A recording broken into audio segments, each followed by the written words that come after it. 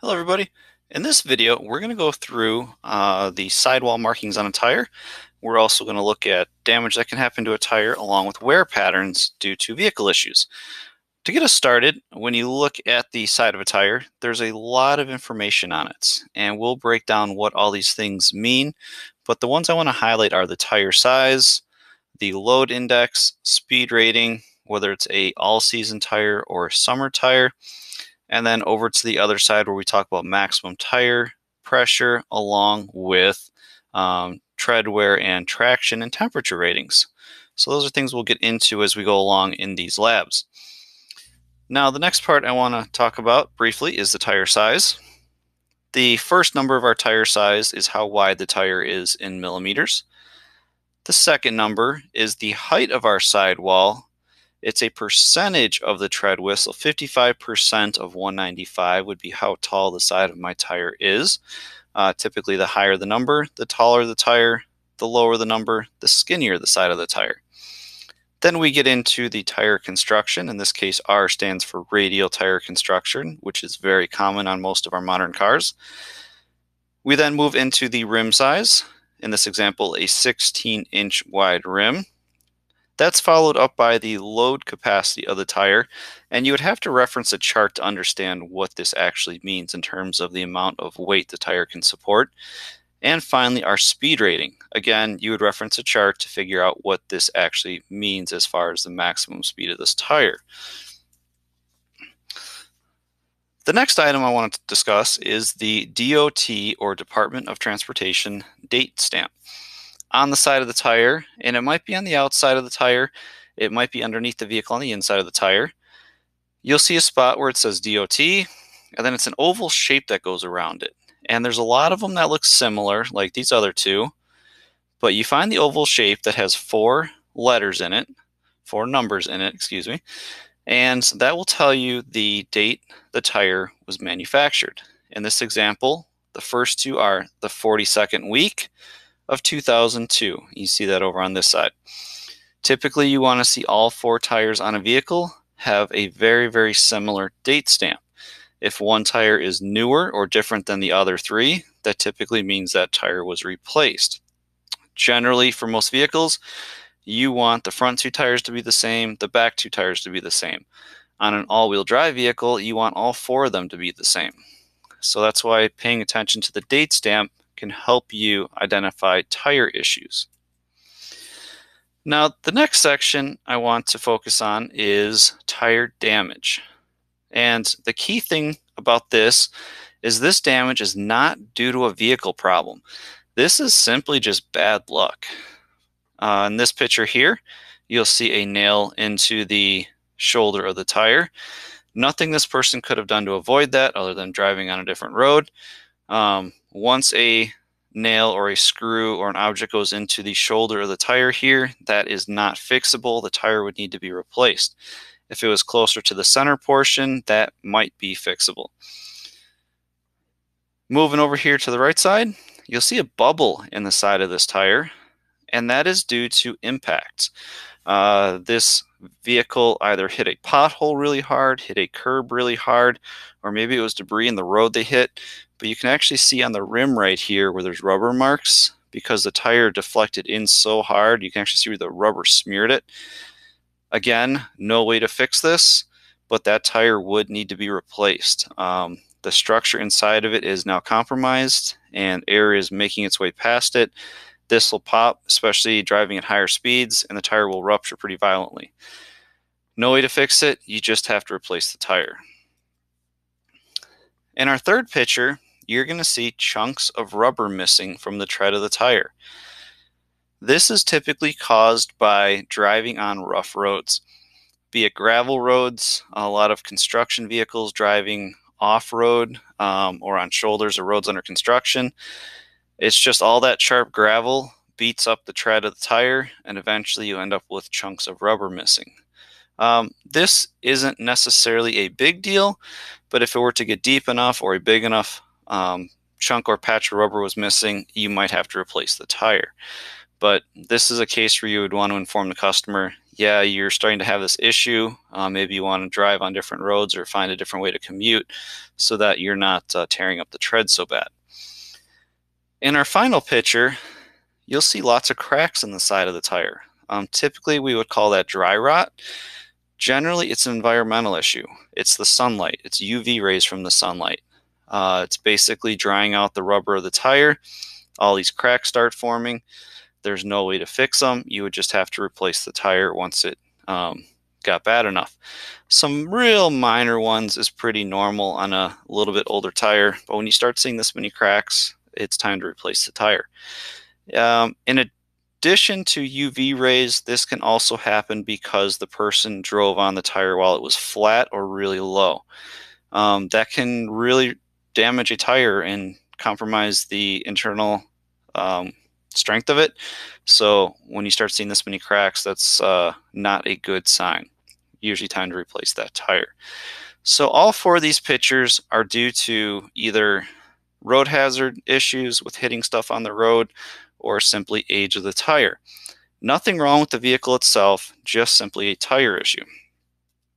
Now these next set of slides are going to be the opposite. These are all vehicle related issues.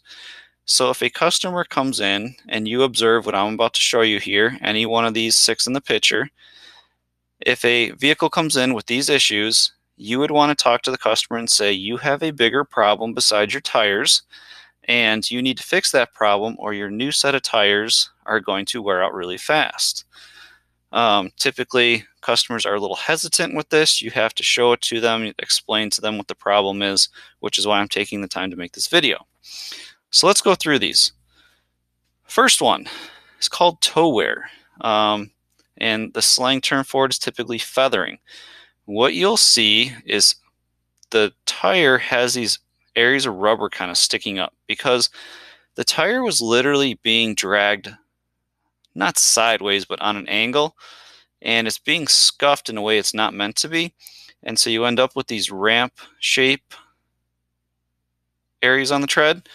And when you rub your hand along it, it's smooth one way and it's sharp if you move your hand the other way. That's called feathering. It's an alignment issue. If you put a new set of tires on, the exact same thing is going to happen again. So this vehicle would need an alignment to correct this issue. Generally, just a basic toe alignment would do the job. Again, over here, you can see areas of the rubber sticking up because there is a basic. In our next slide, we're going to talk about tire wear due to camber, which is how a tire leans. Here's kind of a drastic example, but you'll see this tire slammed in really aggressively.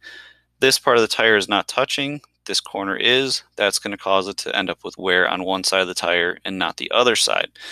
In a not so drastic example, what you would end up with is a tapered wear on the tire where it's worn more on this side, less on this side. Typically this happens because people hit curbs. My students are out drifting in a parking lot, they don't see a curb, they smack into it, they bend the wheel in a little bit, and now you end up with camber wear. Again, this is a vehicle issue. If you put a new tire on, the exact same thing is going to happen again. So you would need to correct the bent control arm or bent suspension, tie rod maybe, whatever it is that's bent, it needs to get replaced. Now we get into tire wear due to overinflation, too much pressure. This typically happens because somebody goes to a gas station, they fill the tire till it looks full, but they don't actually use a pressure gauge. What typically happens is the tire gets a rounded shape to it, just the center hits the road, the outside shoulders do not, and now you wear out the center of the tire. Again, that's usually common because people just fill it till it looks full and they don't use a pressure gauge. There's no way to fix this. You would need to replace the tire and then teach the customer how to properly fill their tires to the correct amount. The next example is the other extreme, underinflation. This is far more common. People forget to check their tire pressure. They go from summer to winter, temperature goes down, pressure goes down, and now you end up with a tire with too little pressure in it. You can see by this picture, the center actually buckles up and it creates an area that doesn't touch the road. So this side wears out, this side wears out, the center still has a lot of tread on it, but you end up with a ball tire on the outside edges, tread on the middle. This is a tire that would need to be replaced, and you would want to explain to the customer that they need to have a tire gauge and check their tire pressure more often to prevent this from happening again. Then we get into flat spots, otherwise known as patch wear. Patch wear is typically due to wheel balance issues. I'm going to exaggerate as I say this, but this would be the heavy spot in the wheel. As that wheel spins at high speeds, it would go up, slam in the ground, go up, slam in the ground, up, slam in the ground. As that process rapidly repeats, you end up wearing away a patch of rubber like this one. No way to fix this. You'd have to replace the tire and balance that wheel so that it doesn't happen again.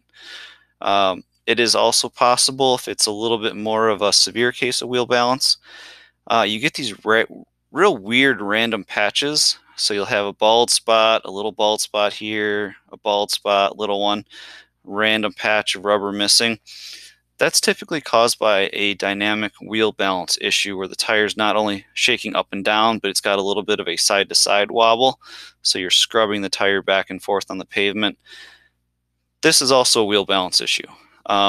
There's no pattern to it, which is what gives it away, compared to the next one I'm going to show you, which is typically a suspension issue. What you'll notice with this one is it's predictable. You have a diagonal line, diagonal line, diagonal line, diagonal line.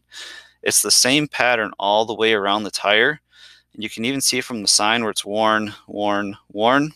This is typically poor alignments, or something on the suspension is worn, or the shocks have gone bad, and you're starting to get a wheel that's kind of bouncing up and down, not being held in place like it should.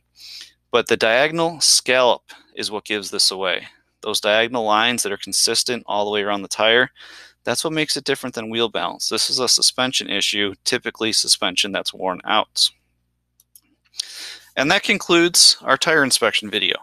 The key takeaways are identifying what is a vehicle issue versus what is a simple bad luck road hazard issue, or just signs of an older tire. Thanks for watching, and I wish you guys luck as you complete this lab.